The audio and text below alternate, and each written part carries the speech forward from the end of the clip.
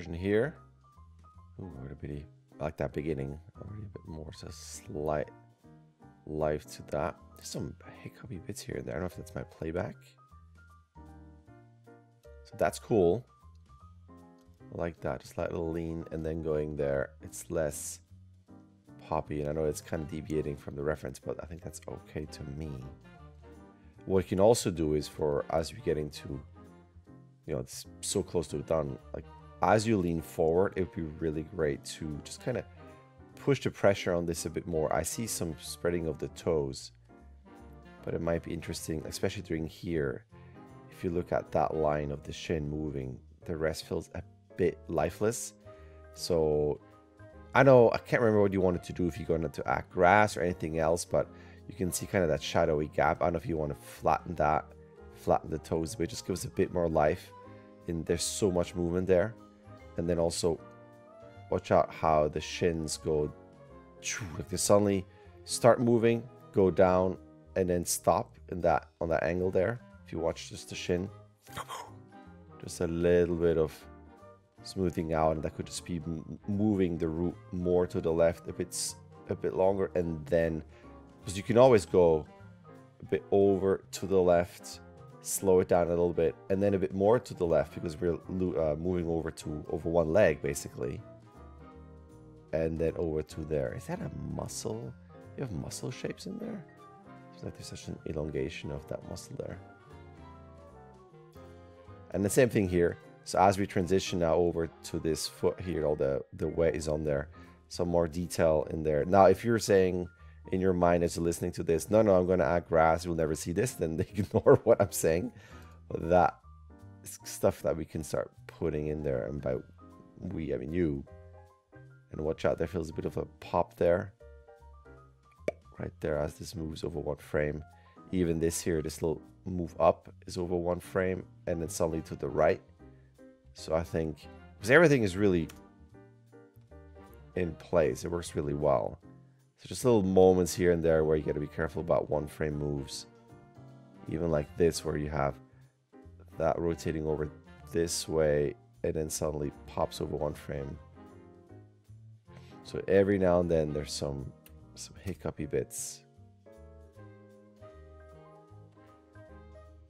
Here's one. I feel in the body something's going on here.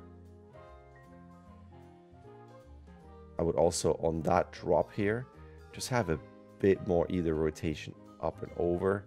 Any type of influence where you don't want to feel like this is a separate IK head. There's a lot of changes here that I would just kind of push in the head a little bit. A little slight influence on the head because of it. I think it's this sudden up move that I'm... Oh, here it is. Yeah, you go up like that. Watch the brow. Up, up. So make sure it's not too steppy there. This stop is a bit harsh. So this, if you track this line, boop, this goes over and then stop. And you can cheat this by having a little bit of, when he does this, rotate the head down a bit. And then during that transition, you can rotate up and then back down. So it's not, this feels fairly in the same rotational position throughout. Then it starts to go down here.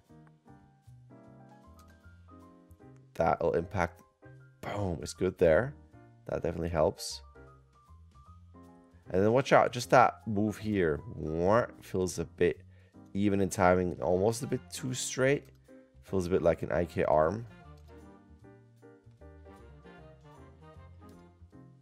And it feels mainly in the arm. I would push the shoulder a bit forward and up. Just a bit, just to heighten that moment a bit more. Heighten as in just kind of that connectivity where like one thing is moving, it affects the rest. Just a bit more so it doesn't feel... Because it's already feeling slightly IK. And I want to get away from the IK feel in that whole arm. And then you could probably, let me see. Watch out, there's a bit of a pop there. Boop. Toe up and down. And you could potentially, I know how it's going to impact this area, but rotate that foot just a bit lower. So there's a little bit of a bigger contrast. Again, pushing maybe off the reference a bit. Because this is already so parallel to this. You might have maybe a little up and then maybe a curled toe. So it just gives us a bit of a different asymmetrical feel to this.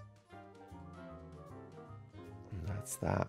It's very close. It's really getting into really the super polishy cleanup parts. And that's that. Remind me in the email what your plan was. I know what else you're going to add. Maybe some other areas for the sets. Alrighty, thanks. All right, there's an email. You can sign up. You can start whenever you want. You can submit whenever you want. You get 16 submissions. Either way, a like and subscribe would be awesome. All right, thank you.